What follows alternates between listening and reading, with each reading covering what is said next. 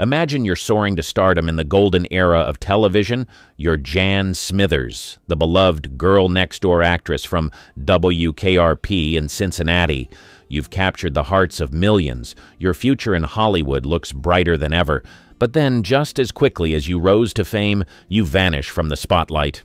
One day you're on every TV screen and magazine cover, and the next, you're a mystery, leaving fans and the media puzzled. Why would a rising star at the peak of her career choose to disappear? What does it take to walk away from Hollywood glamour, the flashing lights, the fame? And where does a beloved TV star go when they decide to step out of the limelight? Jan Smithers, the star. The story of Jan Smithers is nothing short of intriguing and fascinating, especially how she clinched fame and stardom.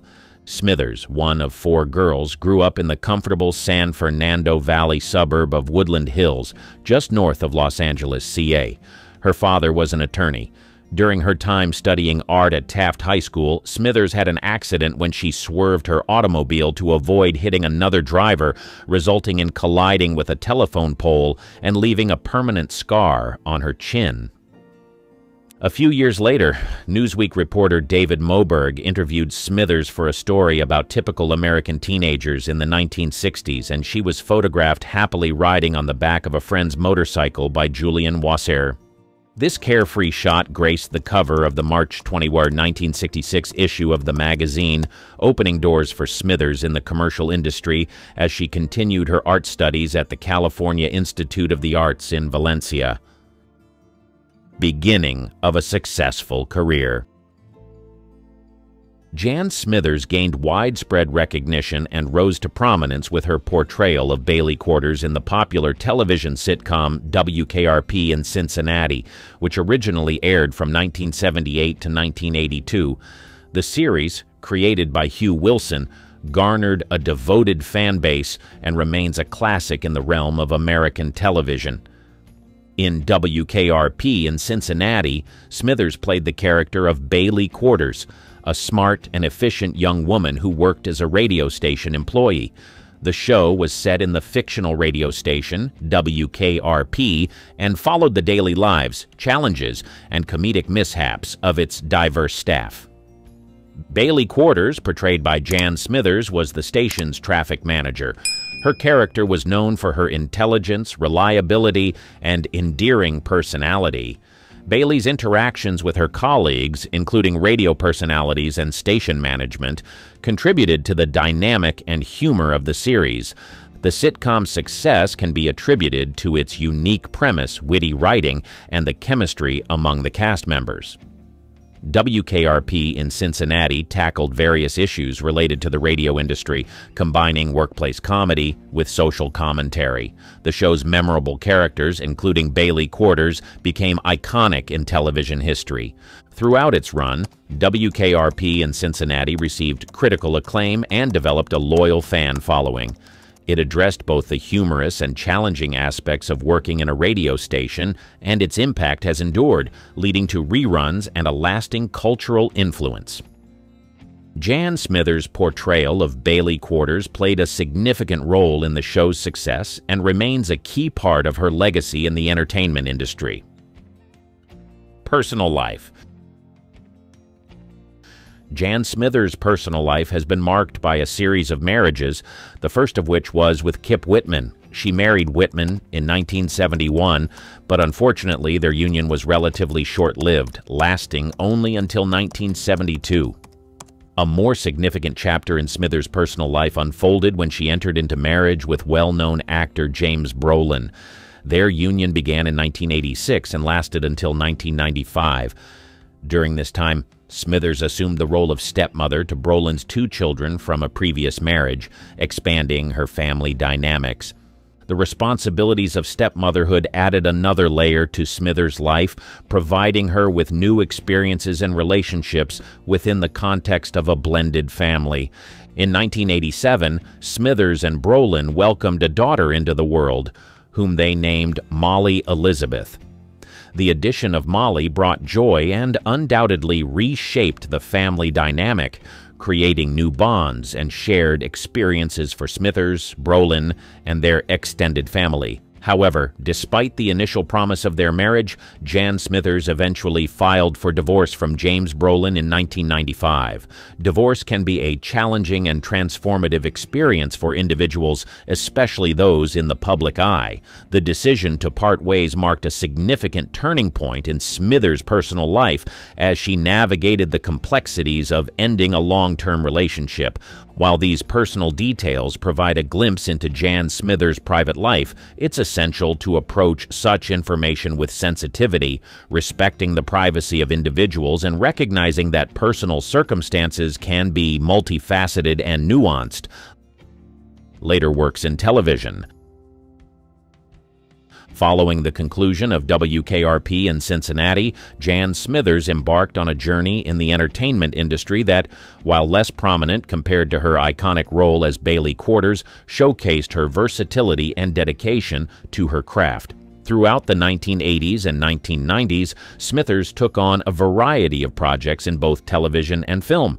For instance, the film Hotel in 1985 was one of Smithers' notable post-WKRP television appearances in the popular drama series. She featured in a guest role, contributing her talent to an episodic storyline that was set in a location called St. Gregory Hotel. As usual, Jan gave it all he had and put out a stellar performance, showing everyone once and for all that she still had it in her. In the same year, she was about to secure another role in the series Cover Up, but this time Smithers made a guest appearance in the action-packed series. Her role showcased her ability to navigate different genres as the show blended elements of espionage and drama. Once again, she showed how diverse and flexible she can be when it came to her acting. Then yet in that same year, The Fall Guy came along. Adding to her diverse television resume, Smithers appeared in an episode of the action-adventure series The Fall Guy as Cynthia Caldwell. This demonstrated her adaptability as an actress, as the show centered around stuntmen and their daring escapades. Again, while another film, Mr. Nice Guy, in 1987 was not exactly a blockbuster, the film allowed her to explore comedic elements outside the familiar sitcom territory and in the Super Mario Bros. Super Show. In 1989, Smithers lent her voice to the animated series The Super Mario Bros. Super Show in an episode titled The Unzappables. This marked a foray into voice acting, showcasing yet another dimension of her talent. Despite the varied roles in television and film, it's important to note that Smithers' post-WKRP career was characterized by a measured pace, and she did not pursue roles with the same frequency as during the peak of her fame. While her screen time became less frequent, her contributions continued to reflect her commitment to the craft of acting. But in all of these, Jan soon came to a realization that would shock all her fans across Hollywood and beyond. Why Jan Smithers disappeared. Jan Smithers' last stint in the limelight was back in '87, and it wasn't for another role, but for something much more personal, the birth of her daughter, Molly. You see, Jan had this plan to take a 6-month breather after Molly's arrival, just a little hiatus before jumping back into the acting game. But then Molly happened. She said, "I loved my career, but when I saw Molly, I just knew, you need me," Jan spilled to Newsweek in a later 2016 interview. That's the same year they were celebrating the 50th anniversary of Jan's unexpected Hollywood debut at the tender age of 16, thanks to a Newsweek cover story. Now, post-divorce from James Brolin, word on the street, or in this case, a 1999 Tampa Bay Times report, is that Jan packed her bags and set up shop in Nova Scotia. In case you're wondering why the change of scenery, well, it turns out peace and privacy were on her priority list. She recounted, "I had Molly and wanted to be in the country, away from that world. I just wanted a different life." Then fast forward to when Molly hit her teenage years and Jan had an aha moment during a trip to India. The revelation? She learned to elevate her mind. According to her, "I learned to meditate there and I changed a great deal. I got out of myself," Jan shared. But all these are not to say Jan wanted nothing to do with Hollywood.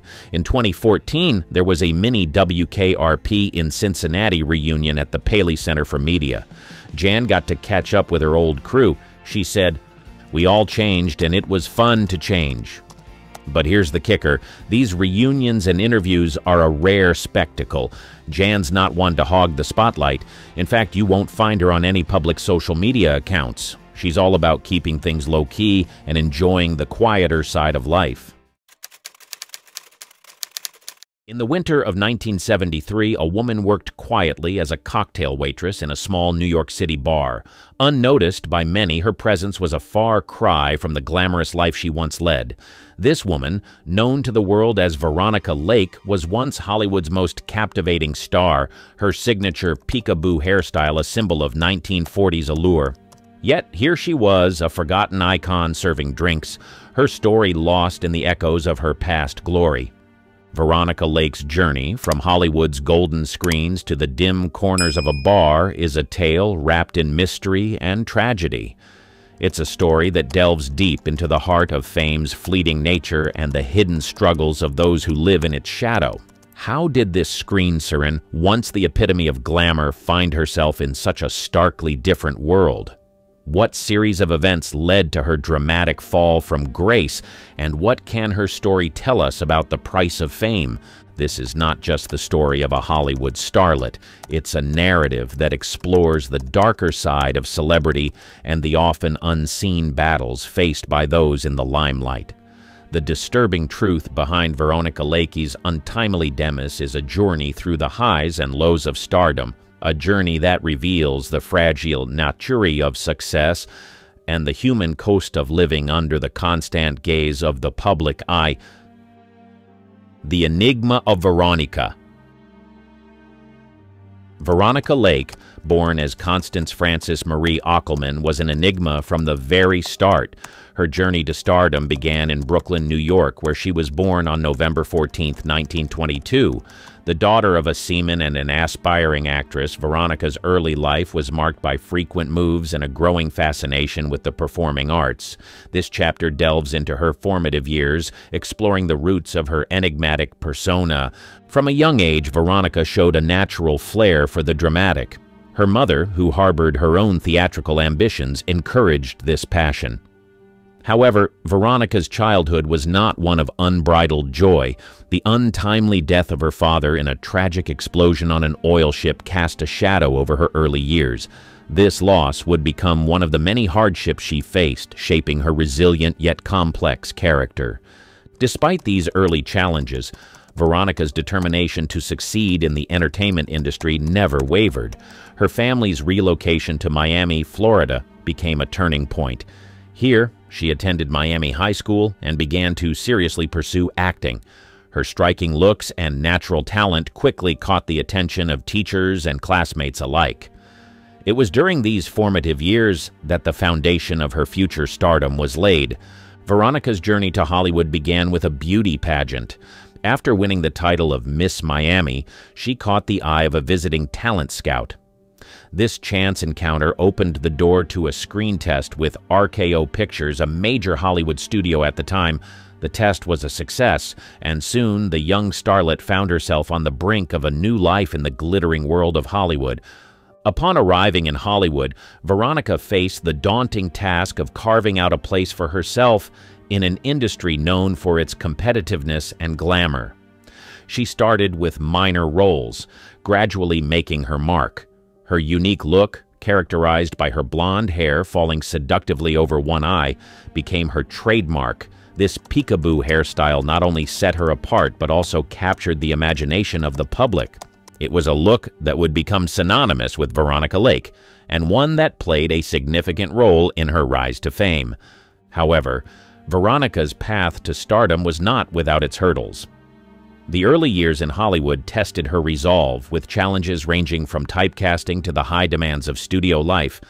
Yet, her perseverance and undeniable talent shone through. She soon landed roles that showcased her range as an actress, moving beyond the stereotypical blonde bombshell image. Living through Hollywood illusions. The glitz and glamour of Hollywood in the 1940s was a world of stark contrasts, and Veronica Lake was at its epicenter. Her rise to fame coincided with a tumultuous era in Hollywood, marked by the glimmer of silver screens and the shadows of a world at war. This period in Veronica's life was a whirlwind of success and struggle as she navigated the complex landscape of fame. Veronica's breakthrough role came in the 1941 film I Wanted Wings. Her performance, coupled with her distinctive hairstyle, captivated audiences and critics alike. This role catapulted her to stardom, establishing her as a major box office draw. Her on-screen persona, often portraying strong, independent women, resonated with the public. Veronica became an icon of the era, her image gracing magazine covers and movie posters. However, the reality of life in Hollywood was far from the perfection portrayed on screen. Veronica's rapid ascent brought with it immense pressure. The film industry, with its demanding schedules and public scrutiny, began to take a toll on her. She was constantly under the watchful eye of the studio, which meticulously managed her image and career. This control extended to her personal life, with studio executives often dictating her choices. Despite these challenges, Veronica continued to deliver memorable performances. Her roles in films like Sullivan's Travels and The Glass Key showcased her versatility as an actress. She became known for her ability to bring depth and nuance to her characters, a talent that set her apart in an industry often criticized for its superficiality. Yet, behind the scenes, Veronica was struggling. The constant pressure to maintain her image and the relentless pace of work began to affect her health and well-being. She started to develop a reputation for being difficult on set, a label that would haunt her career. The industry's harsh spotlight amplified her personal issues, making them fodder for the gossip columns. This period of Veronica's life was a paradoxical mix of professional triumphs and personal challenges. Her experiences in Hollywood during these years were reflective of the broader realities of the film industry. It was a world where illusion and reality were often indistinguishable, and where the price of fame could be steep. As Veronica's career progressed, the cracks in the facade began to show. The strain of living up to Hollywood's expectations was becoming increasingly evident. Her story at this point is a cautionary tale of the pitfalls of fame, a reminder of the human cost behind the glittering images of the silver screen. Glamour's dark side. As Veronica Lake's star continued to rise in Hollywood, the darker aspects of fame began to cast a long shadow over her life. The early 1940s saw her at the peak of her career, yet beneath the surface a storm was brewing. The pressures of stardom, combined with personal challenges, led to a tumultuous phase in Veronica's life, marked by struggles that were largely hidden from the public eye. Veronica's image as a glamorous Hollywood icon was in stark contrast to her growing personal turmoil. Her marriage to art director John S. Detley was falling apart, leading to a divorce in 1943. This personal setback was compounded by the stress of her career, the relentless pace of filming, public appearances, and the demands of being constantly in the spotlight began to take a toll on her mental and physical health. During this time, Veronica's behavior on set became increasingly erratic. Reports of lateness, unpreparedness, and conflicts with directors and co-stars started to emerge. These incidents were often downplayed by the studio's publicity machine, but they signaled deeper issues. Veronica was struggling with alcoholism, a battle that would become a defining struggle in her life. The contrast between Veronica's public persona and her private struggles was emblematic of the era's Hollywood culture. The industry often masked the personal difficulties of its stars, presenting a facade of perfection to the public. For Veronica, this meant that while her films were celebrated, her personal challenges were largely ignored or hidden, exacerbating her sense of isolation. Her roles during this period, such as in This Gun for Hire and The Blue Dahlia, continued to cement her status as a leading lady. However, the strain was evident. The glamour of her on-screen appearances belied the reality of her off-screen life, where she was grappling with a crumbling personal world and an industry that was both the source of her fame and the catalyst for her decline. An icon's decline. In the midst of personal turmoil and a demanding career, Veronica Lake took on a role that diverged from her typical screen persona, contributing to the World War II effort in a unique way. The early 1940s were not only a time of personal struggle for Veronica, but also a period when the world was engulfed in war. Her involvement in the war effort marked a significant shift in her public image and brought to light a different aspect of her character. Veronica's iconic peekaboo hairstyle, while a symbol of glamour, posed an unexpected problem during the war. Women working in factories for the war effort emulated her style, which led to accidents when their hair got caught in machinery. In response, Veronica changed her hairstyle in a widely publicized event, promoting safety for women in the workforce. This act, though seemingly small, was a significant gesture that demonstrated her willingness to support the war effort and adapt her image for a greater cause. Beyond changing her hairstyle, Veronica also participated actively in war bond drives, using her star power to help raise funds for the war. She toured the United States, appearing at events and rallies, encouraging Americans to contribute to the cause. These activities showed a different side of Veronica, one that was engaged with the world beyond Hollywood and willing to use her fame for a meaningful purpose. However, the shift in her public activities did little to alleviate her personal struggles. The war years were a time of contradiction for Veronica. While she was publicly contributing to a significant global cause, privately, she continued to battle her personal demons. Her fight with alcoholism persisted, and her reputation in Hollywood began to suffer as a result of her off-screen behavior. This period in Veronica's life represents a complex interplay between her public image and private struggles. Her involvement in the war effort showcased her as more than just a film star, highlighting her awareness and responsiveness to the world around her. Yet, the contrast between her public contributions and personal challenges paints a picture of a woman caught between the demands of fame and the realities of her own life. Limelight hidden battles. As World War II drew to a close, Veronica Lake found herself navigating an increasingly challenging landscape in Hollywood. The post-war era brought changes to the film industry and to societal attitudes, which in turn affected Veronica's career. Her once celebrated image began to lose its luster, and she faced a series of professional setbacks that mirrored her personal struggles. The late 1940s marked a turning point in Veronica's career. The roles that once made her a household name were becoming scarce. The changing tastes of the post-war audience, coupled with Veronica's growing reputation for being difficult to work with, led to a decline in the quality and quantity of her film roles. She was no longer the top-billed star she had been during the war years, and this shift in her professional life was a source of frustration and disappointment for her. Veronica's personal life continued to be tumultuous during this time. Her second marriage to director Andre de Toth was fraught with difficulties. The couple had 2 children together, but their relationship was marked by instability and conflict. This personal unrest further impacted Veronica's ability to maintain her career in Hollywood. The film industry itself was undergoing significant changes in the late 1940s.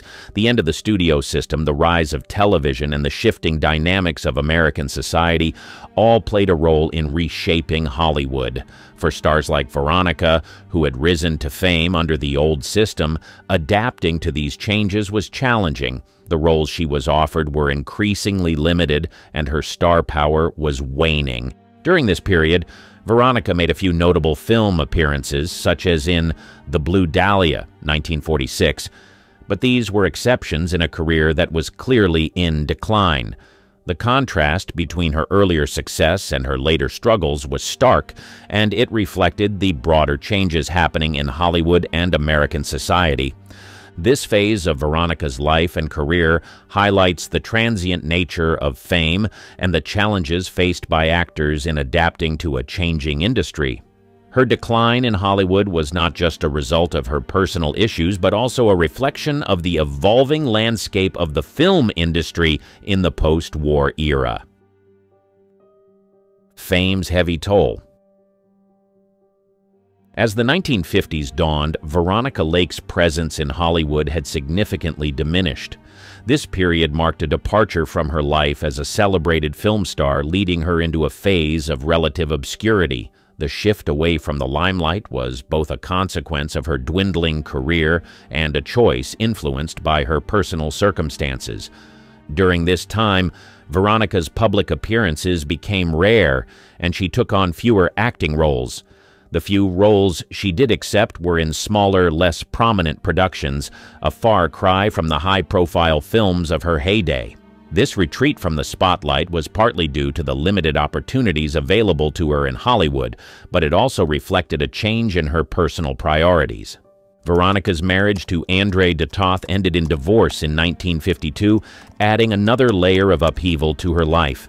The end of her second marriage was a significant personal blow and contributed to her decision to step back from the Hollywood scene. She sought a quieter life, away from the scrutiny and pressures of the film industry. This period was also marked by financial difficulties for Veronica. The wealth and comfort she had enjoyed at the height of her career were no longer assured.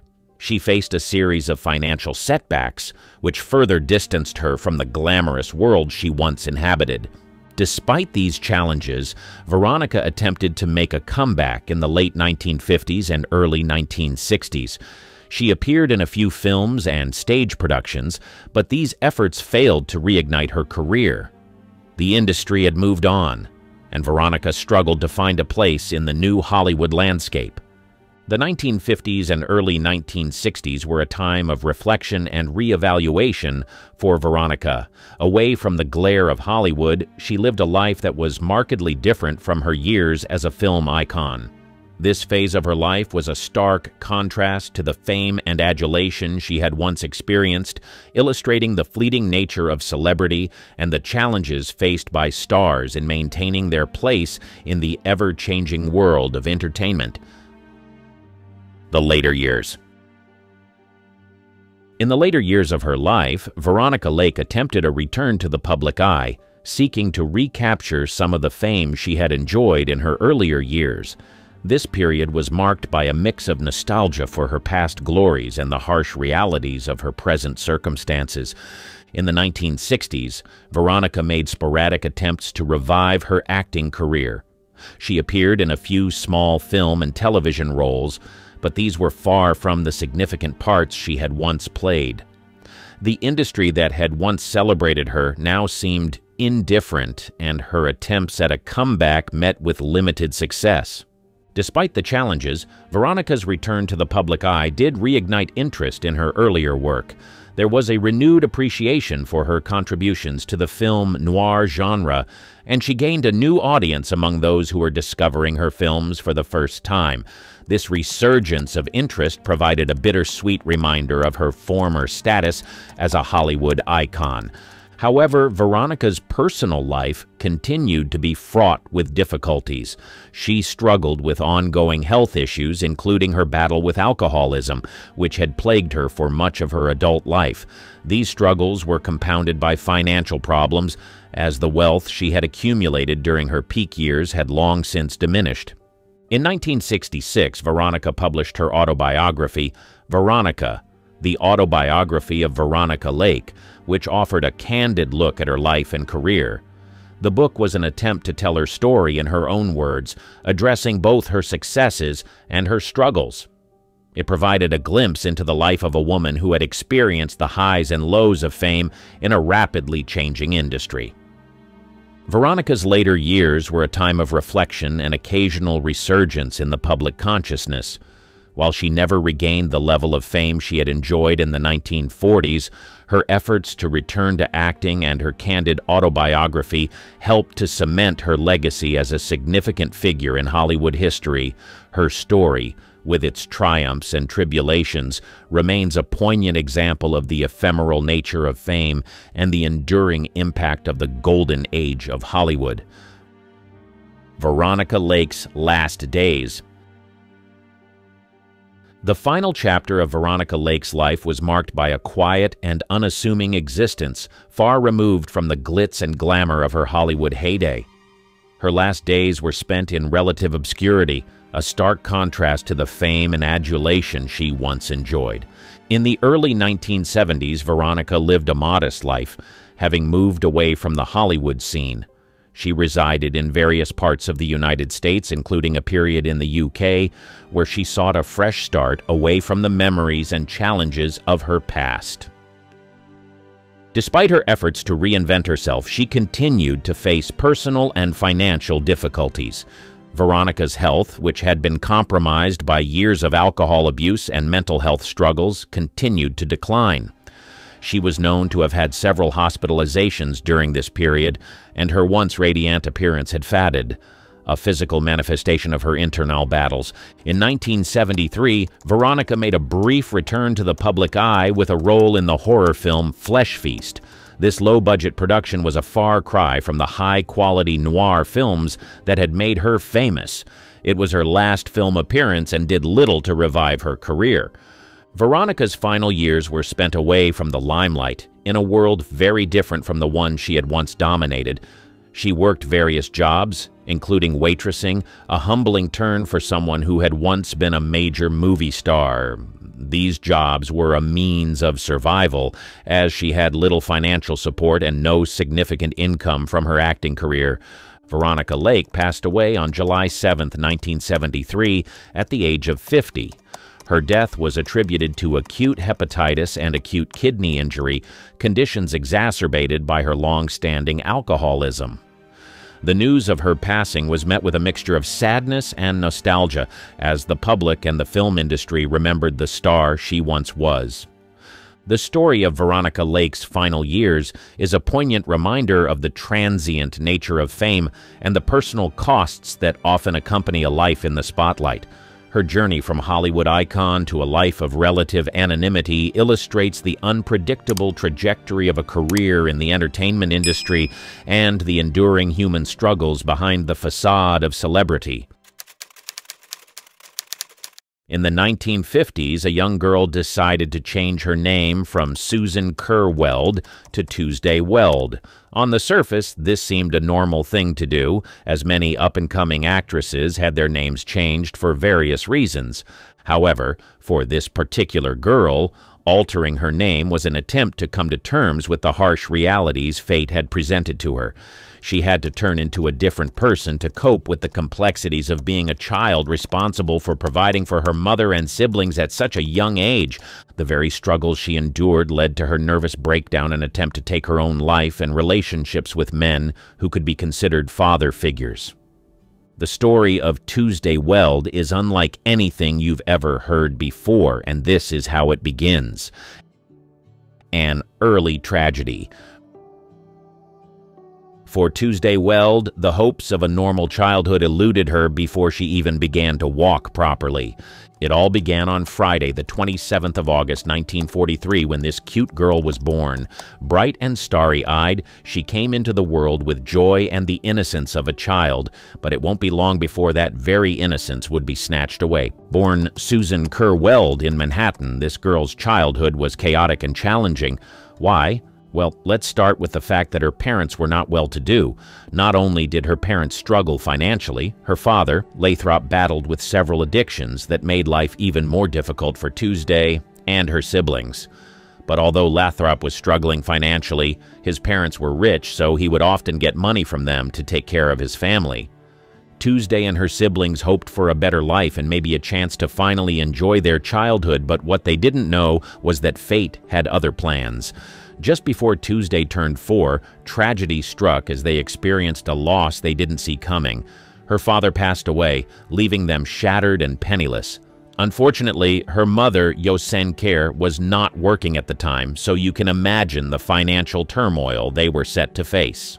It was in that moment, in a pit of confusion and despair, that Tuesday's mother noticed how beautiful she was.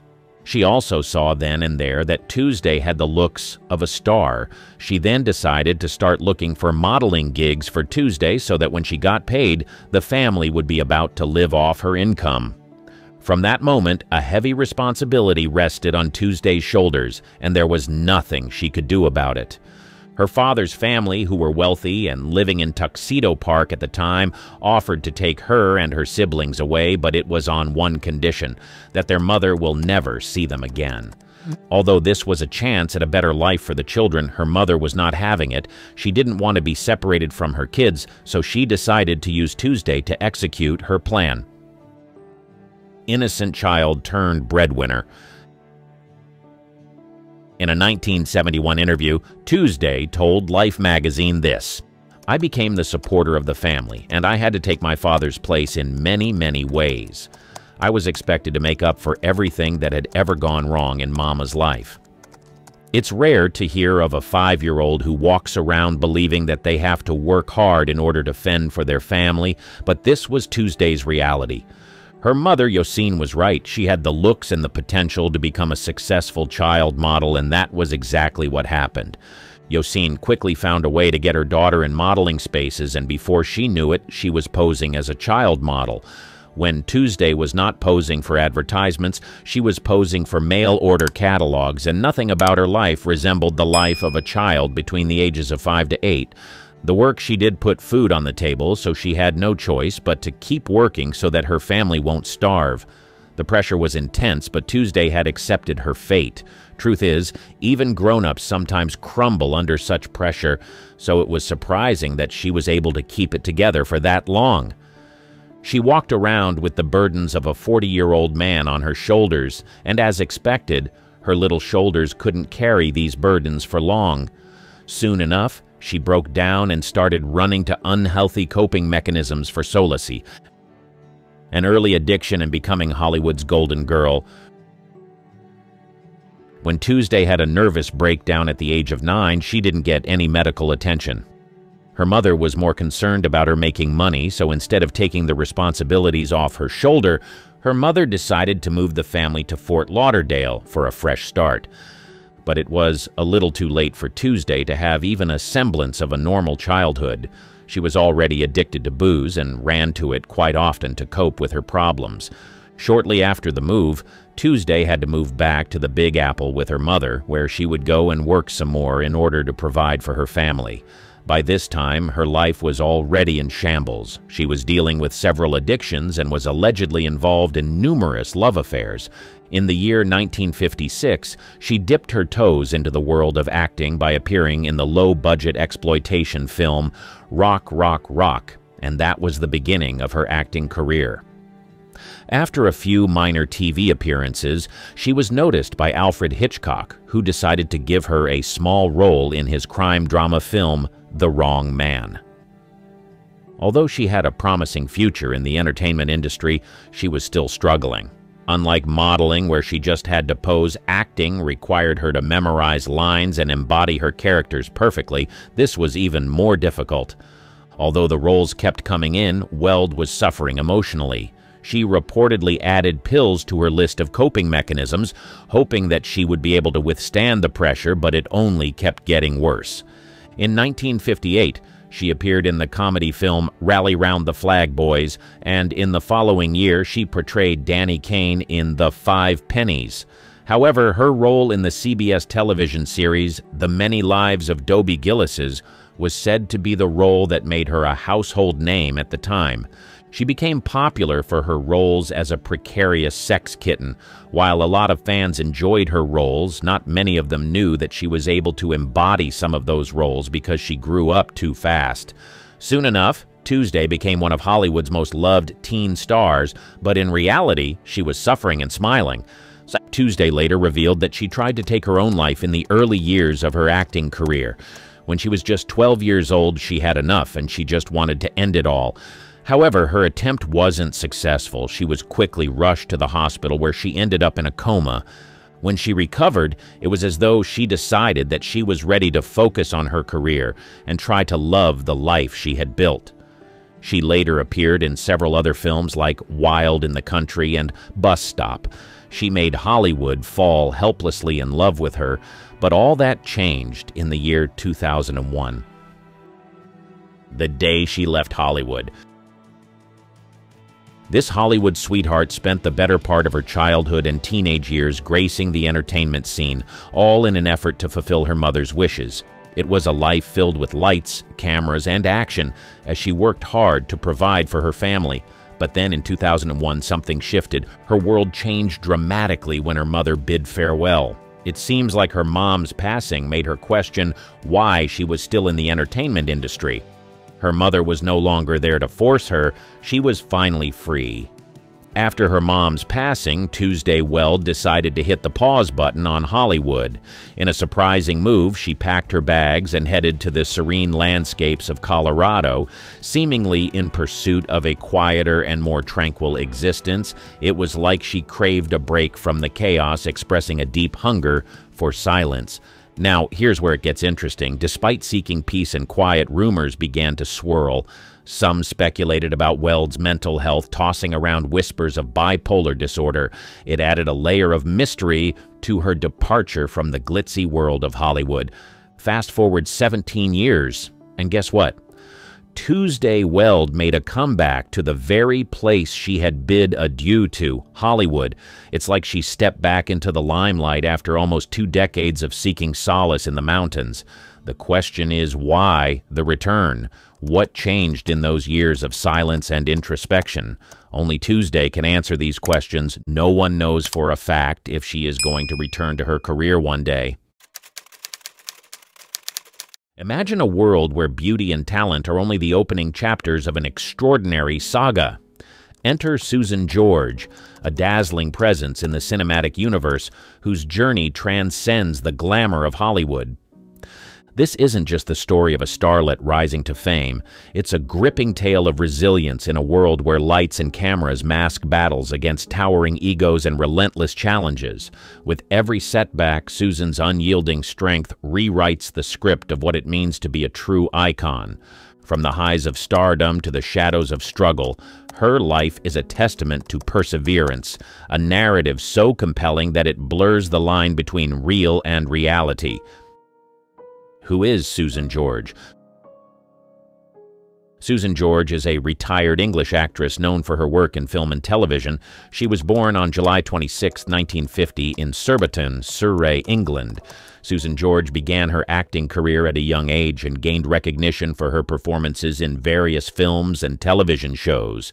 In her early years, she loved acting so much that she intentionally performed poorly on her 11+ exam during school, leading to her placement in a secondary modern school instead of a grammar school.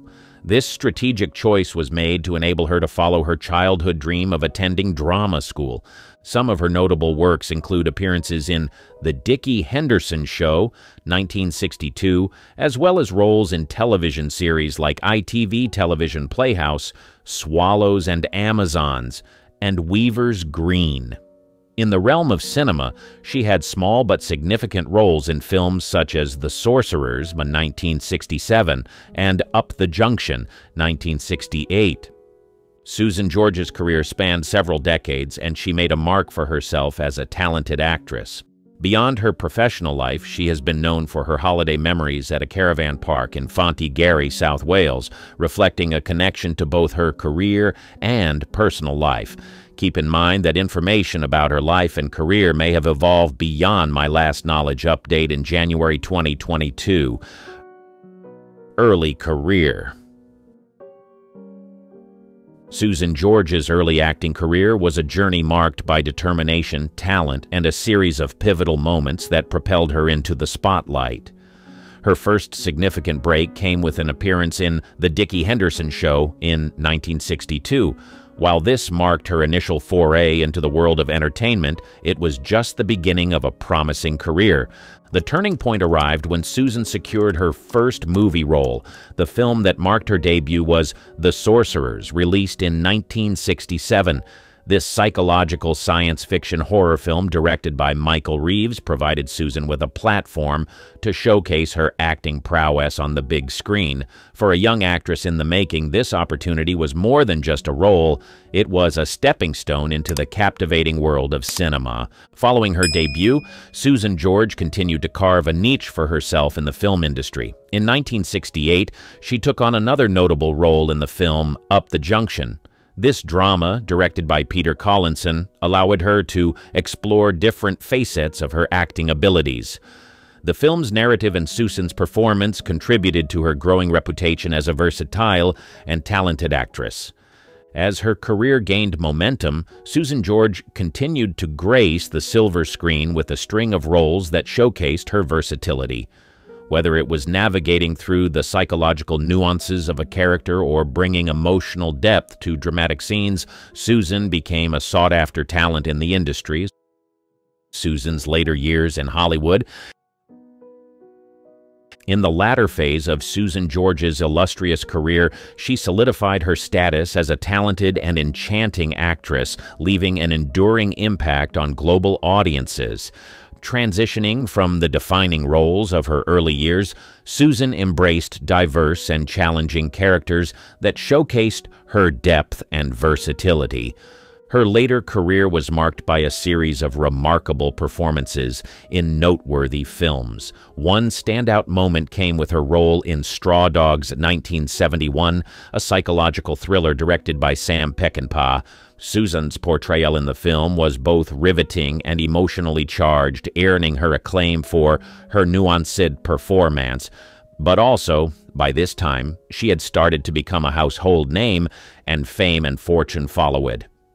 Then, following the success of Straw Dogs, Susan George continued to captivate audiences in Dirty Mary, Crazy Larry, 1974, a high-octane action film directed by John Ho. Her presence on screen added a layer of sophistication to the genre, demonstrating her ability to elevate diverse cinematic narratives. There was no doubt as to whether or not she was a one-hit wonder. She was perfect for whatever role she was asked to play in, and she did her job to perfection. As Susan delved into the realm of drama, her role in Mandingo 1975, directed by Richard Fleischer, showcased her versatility. The film, set against the backdrop of the antebellum South, allowed Susan to navigate complex themes with finesse, earning her recognition for the depth she brought to her character. Throughout her later career, Susan George's talent was not only acknowledged but celebrated. Critics and audiences alike praised her authenticity and emotional resonance, recognizing her as a performer who could seamlessly inhabit a wide array of roles. Simultaneously, her timeless beauty and innate charm continued to make her a joy to watch on screen. Collaborating with esteemed directors and fellow accomplished actors, Susan's filmography in the later years included Tomorrow Never Comes, 1978, and The House Where Evil Dwells, 1982, showcasing her enduring appeal. Beyond her acting abilities, Susan George became a cultural icon, celebrated for the indelible mark she left on the world of cinema, a legacy defined by talent, beauty, and the sheer pleasure she brought to audiences in each cinematic endeavor. Awards and recognitions. While she may not have clinched the golden statuettes of Hollywood's major awards, Susan George was well recognized regardless. One notable moment in the limelight came with the Evening Standard British Film Award in 1972. Susan George earned a nomination for Best Actress for her gripping performance in Straw Dogs. The film's controversial nature and her portrayal of Amy Sumner showcased her ability to immerse herself in challenging roles that left a lasting impression. In 1974, Susan George secured the Best Actress Award at the Brussels International Film Festival for her role in The Sorrows of Satan. This recognition underscored her international appeal and marked a triumph in the diverse landscape of her filmography. A nomination for the International Fantasy Film Award for Best Actress came Susan's way, acknowledging her contribution to the horror genre with Die Screaming Mary Ann in 1971. This recognition hinted at her versatility and willingness to delve into the fantastical and macabre. The British Academy of Film and Television Arts, BAFTA, acknowledged Susan George's talent with a nomination in 1972 for Straw Dogs. This nod from the prestigious British Film Awards ceremony highlighted the critical acclaim she received for her impactful performances. Across the pond, the Hollywood Foreign Press Association recognized Susan's potential, nominating her for the Golden Globe Award for Most Promising Newcomer, Female in 1971 for Straw Dogs. This nomination marked her as a rising star on the international cinematic stage. Intriguing personal life. In addition to her accomplishments in the entertainment industry, Susan shared a deep bond with animals, particularly championing animal welfare causes. Her commitment went beyond advocacy, extending to her active involvement in initiatives aimed at improving the lives of animals, reflecting a woman with a compassionate heart dedicated to making a positive impact. Not only a talented actress and philanthropist, Susan George is also an avid equestrian. Her passion for horses transcended mere appreciation. She actively breeds Arabian horses with a stud farm named Georgian Arabians. This facet of her life showcases a unique connection with nature and animals, demonstrating her commitment to nurturing and preserving the beauty of these majestic creatures. Susan's personal interests extended into the world of entrepreneurship. Her ventures in the fashion industry highlighted a creative side that complemented her artistic pursuits, showcasing a woman of versatility and entrepreneurial spirit. In her personal life, Susan George's relationships were integral to her journey. She shared a profound connection with British actor Simon McCorkindale, whom she married on October 5, 1984. Their union, lasting until his passing on October 14, 2010, marked a significant chapter in her life. Despite not having children, their partnership was a testament to enduring love and mutual support. Before her marriage to Simon, Susan's personal life included a 4-year relationship with American singer Jack Jones. Around 1980, she spent another 4 years as the partner of casino manager Derek Webster. These relationships, while not without their complexities, added layers to Susan's personal narrative, shaping the woman behind the actress. As Susan George navigated the complexities of both her personal and professional worlds, her life became a mosaic of experiences, from the warmth of family bonds to the excitement of romantic entanglements, from the quiet joys of horse breeding to the entrepreneurial spirit that fueled her creative pursuits. Her journey humanizes her beyond the cinematic spotlight. Susan George was a woman of substance, passion, and purpose.